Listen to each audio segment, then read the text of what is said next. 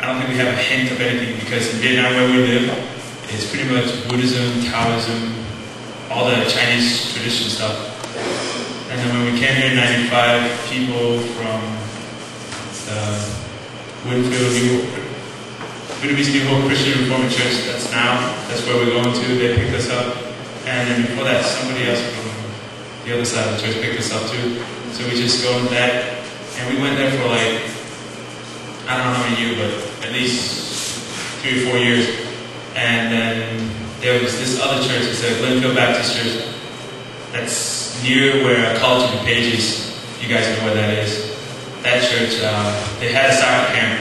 So they invited every kids on the Roosevelt apartment complex where we all used to live. So they invited us and to go to the soccer camp. So I went there, had a lot of fun, and pretty much they went through all the step how to be saved. You know, you got to recognize your sin, and he said, even though we went through all that, I didn't think of it as much. And I continued going to that camp for about 2 years, up to, I don't know exactly the date or the year I was saved, but I know it was during winter, and I just came to realization, I don't know how to camp about it, but it just came that I just prayed about it and then asked God, Jesus, to be my Savior, and it's just a weird feeling, but after you've done it, it feels like everything's just taken off your shoulder, and it's just like a complete new thing. And from then on, I continued to do their soccer camp. Now I usually just help out with them or lead whatever they have me do. And the person who's leading that, he's now a pastor of another church, and it's a Hispanic/American church, and they do different things.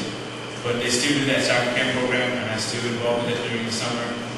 And they've taken a mission trip. I went to Mexico, and I also went to somewhere, an Indian tribe somewhere in Oklahoma. I can't remember the name of the Indian tribe, but we went there, and it's a couple years ago. And then after all that high school stuff, this is back in 2000, I think. And then I left for the Marine Corps and did service.